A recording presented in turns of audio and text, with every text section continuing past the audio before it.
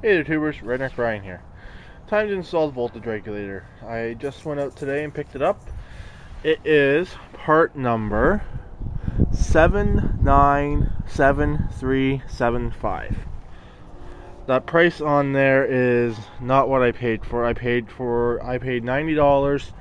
That's with tax. It was $80.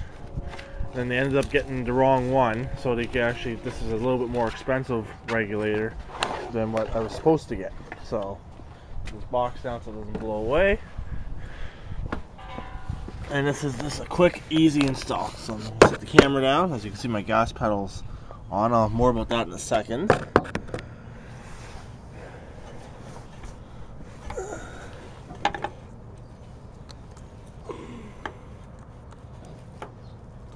Easy as 1 and 2. I'll just line that up and we're done. It's in. Easy. I figured the most easiest thing to change on this is this regulator here, voltage regulator. And then I gotta find some bolts and bolt it right here to its relay bracket. So let's just give this a crank. I gotta go open up my shop door first. Grab my voltage voltmeter. Let's go in here. So yeah, and let's just go in here. I meant to have this open before I started the video, but I'm not redoing the video. Who cares? So I'm not finding the key to this. Again, I gotta use the trusty screwdriver once the key's on. So you can see my generator is out. No, we didn't lose power, but I was using it yesterday to run my welder. Yes, my welder. Because I only have a 15 amp breaker running in the shop, and I was welding on 20 amps. I've done 20 amp on a 15 amp before, but it popped the breaker too much. So yeah. Let's give this a crank up and let's see if it's charging. Make sure it's in neutral. It is. Yesterday it started with no choke at all, but let's see what happens.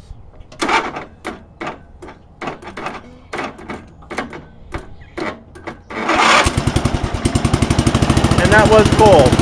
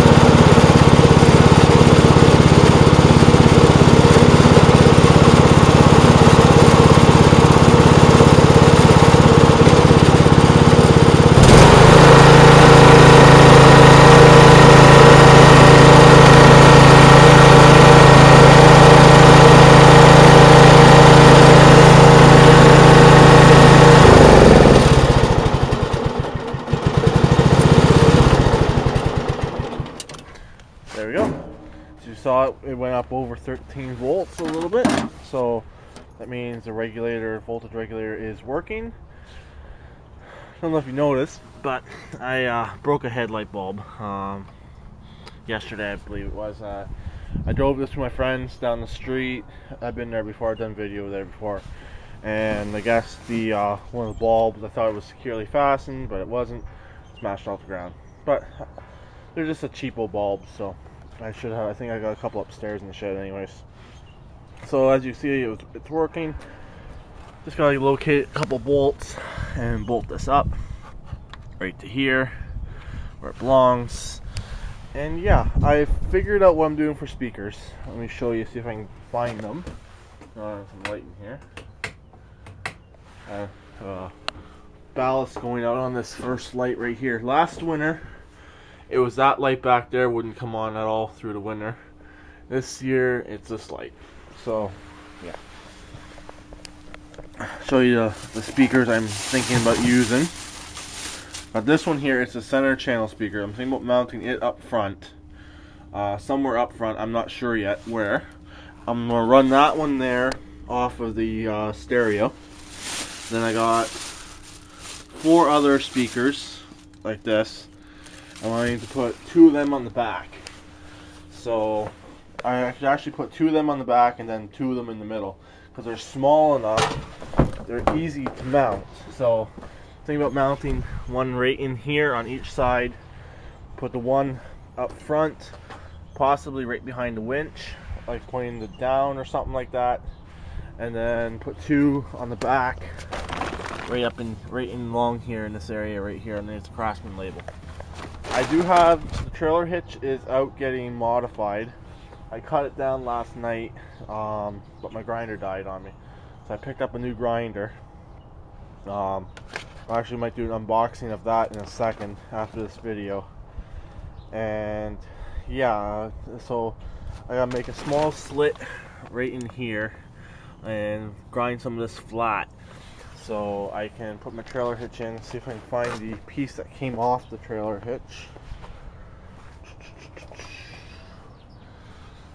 No, I don't seem to see it.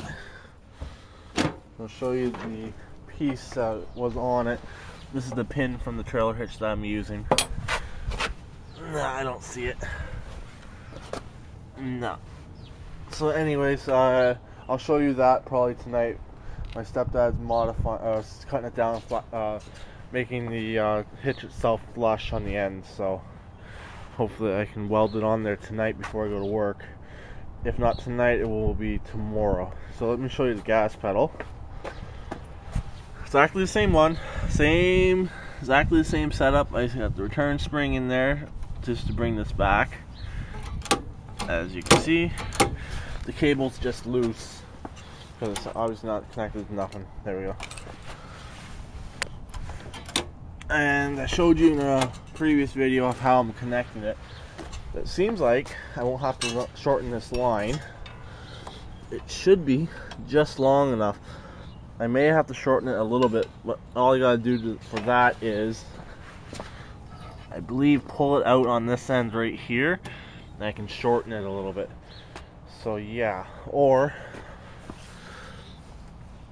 just cut off this factory little nipple right here, and then this here piece will still slip in. So I guess most likely we're gonna have to shorten up this cable a little bit. It's kind of long. I don't really want it running all over the place in my engine compartment, so let me sit down on here for a second. I never checked it last night, but that should be okay. Oh, it's good. It's good. For my heavy right foot, I'm gonna get some nice heavy right foot action on this now. Oh, it's gonna be nice. That is going to be nice. So one thing, that's really the only thing I'm saving off the old racer is that gas pedal. But like I said in the previous video, I'm keeping the stock throttle just because of the choke. But as you heard, this thing doesn't really need choke to start, so that's not really going to be used. But also, if this thing was to fail, I'll still have the stock throttle. Say if I'm out somewhere romping, so yeah, I can still get home. So that's pretty much it. I'm gonna do the next video will be unboxing my new grinder. Same as what I had before, but I'll do one anyways. So I'll talk to you all later. Keep it redneck, and please subscribe and comment. Thank you for watching.